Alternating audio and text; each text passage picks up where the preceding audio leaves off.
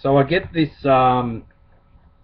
thing in the a letter that says nationally known hitman Prophet James, PO Box 7106, Silver Springs.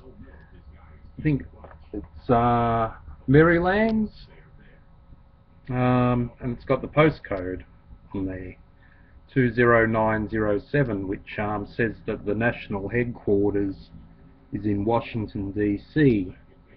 I checked out the telephone number, and that goes back to what do you call it? Spirit Nextel or something? I can't remember what you call that name now.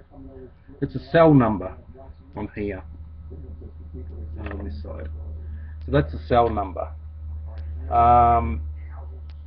Nextel Communications, and the zip code is 10009,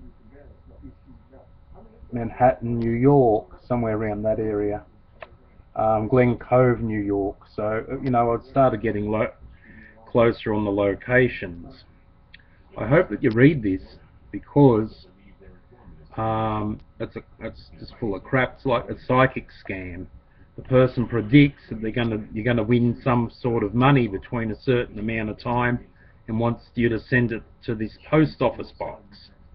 I'll try to get up this a little bit closer so you can read it.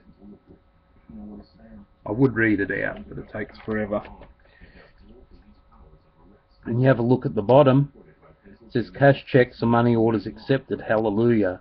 Your friend in Jesus Christ, the great prophet James, world famous hitman. Unfortunately, fellas, everything that I've checked out on this just does not exist. I couldn't check out the post box here from Alabama, but when I did put in one search, it did come up with the address of a telephone carrier in what do you call it? In Maryland. I could be wrong, but I did, when I've done a post office box check, it came up with something in Maryland anyway, and it was a carrier. The person claims that in the name of Jesus you're going to win something, and when you do win it, send him half or send him a quarter, which is down there somewhere. It's one of those recycled scams, but I just couldn't find it right now. I didn't do a word search. But anyway, read this. I believe that it's not true. My wife believes it's not true, but I've never seen one of these before, because I don't go in for the hallelujah scams, so I don't sort of deal with them as often as some other people would. Down here, there it is. Now read that in particular. And the cash money first, fast and everything. The person doesn't know you from a bar of soap, but they say they've prayed for you. Anyway, it's just one of those sort of crappy scams that I believe anyway. You know, some people just fall for it. I don't fall for it, but I just think that, you know, these people are silly.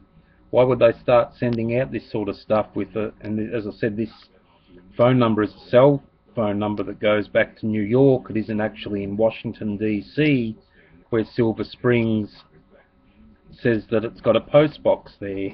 On this side, I think it's this side, it says that they've got other branches in the world. That means that's a load of crap too.